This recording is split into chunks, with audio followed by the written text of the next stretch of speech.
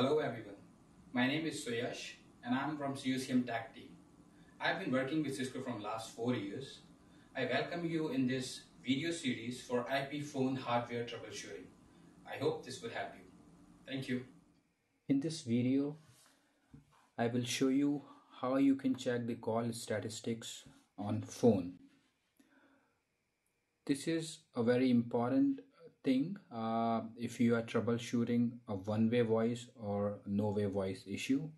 It actually tells you whether the RTP streams are actually reaching to the phone or not, or even our phone is sending the RTP streams or not. So that's a simple procedure. You can see the question mark button here on the phone. When the call is established, when you are on the call, you have to just press that question mark button twice. That would show you all important things for that call, like codecs, receiving stream, sending stream, all those information. So let's perform it on a phone. I'll make a call.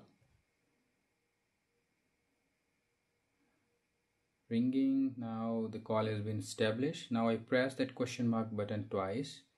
Here you can see we have receiver codec, sender codec, receiver size, sender size, receiver packets, sender packets, jitter, all that information.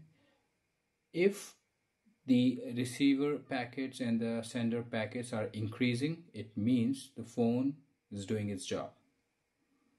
It's very important thing when as I said earlier, when you're troubleshooting the one-way voice or no voice issue.